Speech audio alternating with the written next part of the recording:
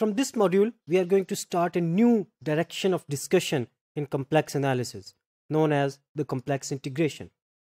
Now, we know from calculus that there are two major branches of calculus known as the differential calculus and integral calculus. And so far, we are basically following the footsteps of calculus, which is kind of discussion of real valued functions. And we are kind of following the same steps in complex analysis. And so far, we have been only focusing on defining elementary complex valued functions and their differentiability properties. Okay, now it's time to focus on the other direction of discussion, which is the integration. Now, this theory of integration is one of the powerful and elegant tools in mathematics. So it has not only applications in mathematics, but also in other branches of science, for example, physics, engineering, and other branches. Okay, so if you talk about mathematics, then it has links with the real analysis. Okay, so there is a kind of bridge between the complex integrals and the real integrals, and this bridge is a two-way connection. So in other words, techniques from complex analysis helps us in simplifying real integrals, and of course techniques from real analysis helps us in simplifying and dealing with the complex integrals. And if you talk about other branches, for example, algebra. So one of the simplest proofs of fundamental theorem of algebra is given by this theory of complex integration. And if you talk about fluid mechanics and other branches of mathematics, and similarly in physics and in engineering, so complex integration is helpful in solving one of the complex problems there. Okay, now if you want to define complex integration, then it is a very useful criteria, and it has been very useful throughout our discussion in complex analysis, that just follow the footsteps what we have done in real analysis, for example. So what we have done from so now in this case we want to discuss complex integration. So we want to know what are the footsteps for integration of real valued function. So that's why it's very natural to ask what happened in real analysis. Now, what is integration? So integration is, as the name suggests, that it is we are kind of integrating something, we are adding something. Now, what is the difference between this addition and the addition that we have done, for example, in our first discussions, for example, adding 2 complex numbers, adding 100 complex numbers, and etc. etc. Now, the difference is here we are adding infinitely many complex numbers. Okay, so these are not just randomly chosen complex numbers, so they have some pattern. So the values are coming from the functional values of a complex valued function, and we want to know what is going to be the sum of this infinitely many collection of complex numbers. So that's fascinating in itself. So when we ask how are we going to add infinitely many numbers, so this sentence in itself is a very fascinating and powerful thing to discuss. Okay, so and in most of the times we will discuss integrals where we have a fixed complex number answer. So that's kind of beautiful thing. We are adding infinitely many numbers, and at the end we are getting a finite complex number. Okay, so there are many other points of view from where this theory is a beautiful thing to discuss. Okay? Now, as I said earlier, we are going to follow the footsteps of the real integration. So let's first discuss what have we done in the real integral case. Okay? Now, one of the main motivational thing for the existence of real integrals is the area problem. Now, area problem is very simple to describe, but area problem is like finding the area of a planar region. But this very simply appearing thing has applications from calculating the land owned by a farmer to the fuel needed for a rocket mission from Earth to Mars. Okay, so now let's discuss what is area problem and how do we solve it. So the area problem, starting from simple region, what is the area of a triangle? Half base into altitude. What is the area of a rectangle? Width into height. Okay, Okay, so if this is A, this is B. So A into B is basically the area of this very symmetrically shaped, very uniformly shaped region.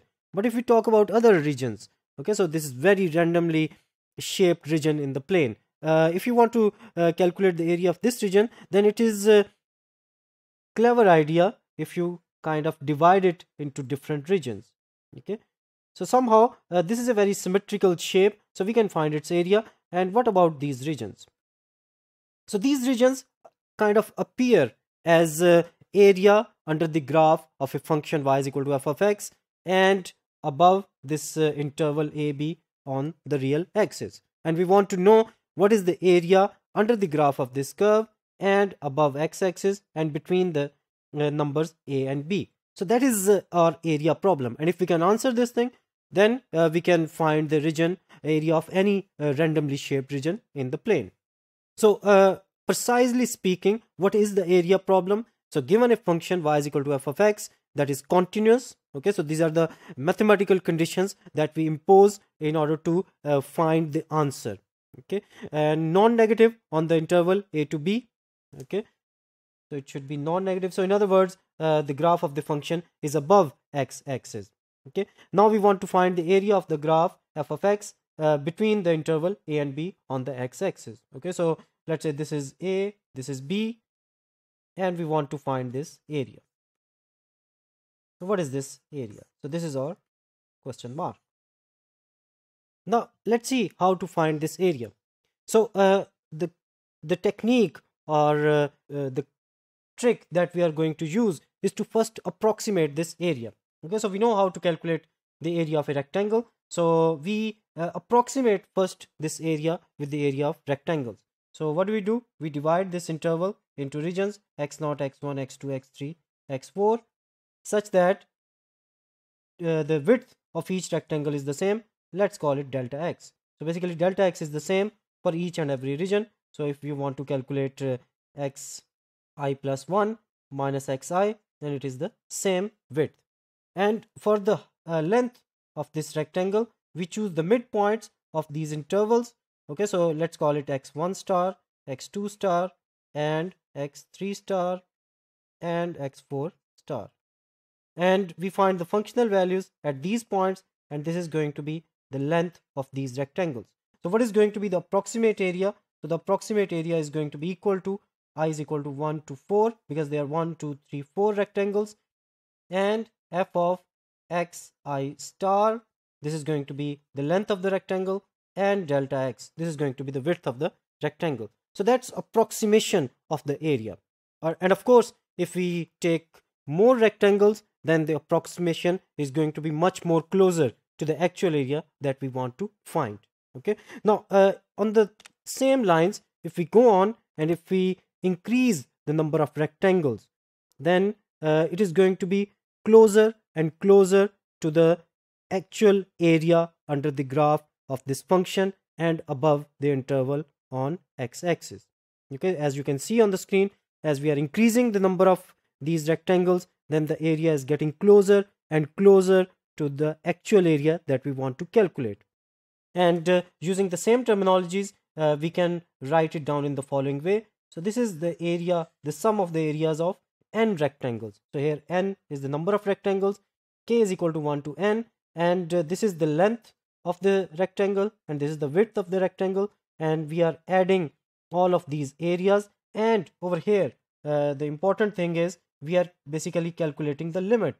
So this n is the number of rectangles. So number of rectangles approaches to, okay, so number of rectangles approaches to infinity. So when it approaches to infinity, then it is going to give me the exact answer. Okay, so which is this integral a to b f of x dx. So that's kind of we answer the real integral case. So hence we have the following answer to the area problem. If we have a function which is a continuous function and non-negative on the interval a b, then the area from a to b and below the graph of this function f of x is basically this real integral a to b f of x, and is defined in the following way.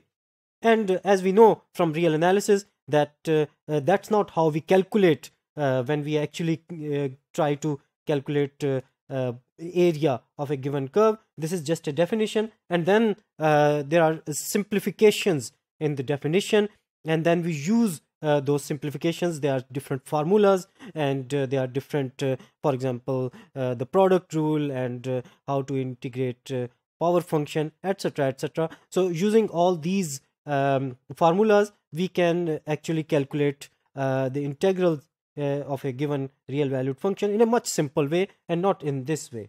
Okay, but that's how we define this definite integral. Now moving on to the complex integration. So in real integration, we have the domain to be an interval on the real line, and a very natural kind of generalization to the complex integrals would be that we want to integrate a function, a complex valued function, along some sort of path or curve which is contained in the z plane or the complex plane.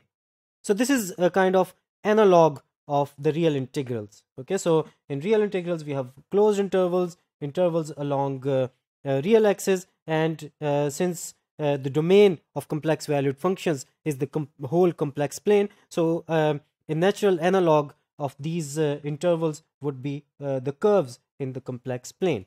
Okay, so that's kind of fixed now. So our problem is how to integrate a complex valued function f of z along a curve C in the complex plane. Now this curve C is called the contour. So what is a contour? So it has a technical definition. So our first step in evaluating these complex integrals is going to be how to define these contours mathematically precise way.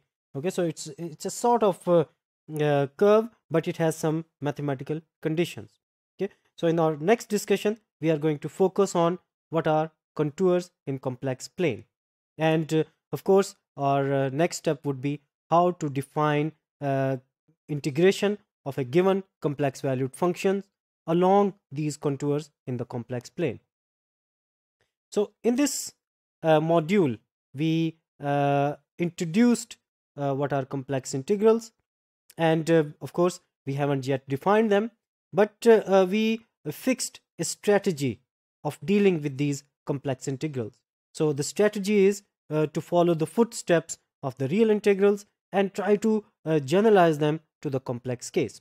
And in our next module we will first define what are contours, and then we will go on and we will move on to the definition of complex integration, and then of course this theory will move on to its advanced stages.